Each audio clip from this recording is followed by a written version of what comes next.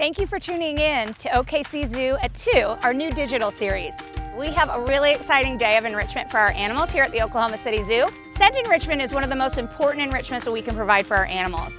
A lot of times as human beings, we don't really think about scent, but it's one of the strongest scents that our animals can use when they're looking for food, finding mates, and avoiding predators. Some of our partners at Dillard's have donated to us some cologne and perfume. We're gonna put that in the animal habitats and see exactly what kind of species typical behaviors we might be encouraging from our animals. We're gonna have a sensational challenge. We're gonna see exactly which perfumes and colognes make it to the top of the animals' picks. Pertaining to how wild cats use their sense of smell, they use it a lot to communicate.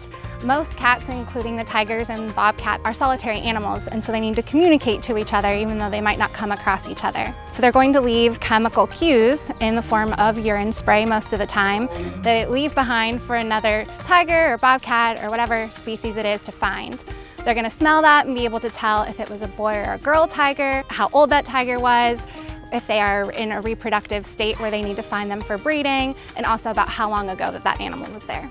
So I've heard that Calvin Klein Obsession is a popular scent among cats, especially tigers. We're going to test this theory of whether the Calvin Klein Obsession is the top smell between two of our tigers, Goosty and Cammy, as well as one of our bobcats, Dodger. So if you're lucky, when you see an animal processing a smell, you're going to see them open their mouth really, really big. They're opening that mouth and taking in all of the smell, bringing it back to an organ at the back of their mouth. It's really taking in that smell and being able to tell all of those different cues that it is giving them. Our result among all of our cats was actually really spread out, showing that there's a lot of individual preference between every animal.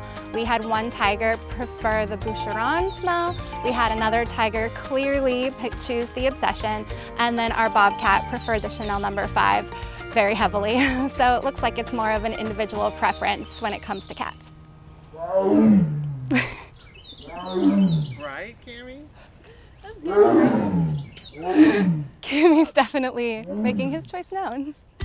Elephants use their sense of smell to explore and investigate their entire world. So they use their trunk to smell. So imagine having a nose in the palm of your hand. Everything that you reach out and touch, you smell. So you're using that sense of smell to create an image of your entire world. They have an incredibly strong sense of smell. They have more genes dedicated to smell than any other animal in the animal kingdom that's been tested. It's 5 times the number that humans have. So they can use that really strong sense of smell to communicate with herd mates and identify their family members, to avoid predators, and to find resources. So today I think we saw that the elephants really liked the cardboard treats that came along with the scents that we provided them, although it did seem like Kai Ravi liked the Chanel No. 5 the most. So don't be alarmed that you're seeing the elephants eat the cardboard treats. Cardboard is made from paper, paper is made from trees, and elephants eat trees. So they have no problem whatsoever digesting that cardboard, as well as the kid-friendly edible paint that was used to make the treats. Because an elephant's sense of smell is so strong, we use a lot of different types of scent enrichment as part of their enrichment routine.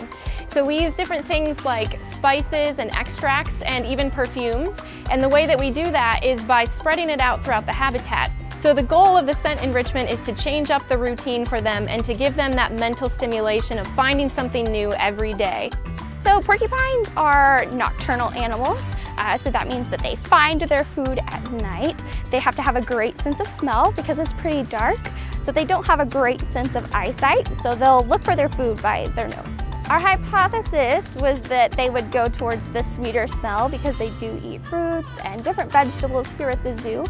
They actually went to the Chanel, which was quite a surprise, but it was really neat to watch.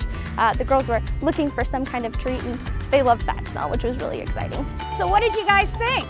Let us know. Check back every day at 2 o'clock to check out cool new features, adventures, and many more. We're keeping you connected during our temporary closure. We hope to see you soon.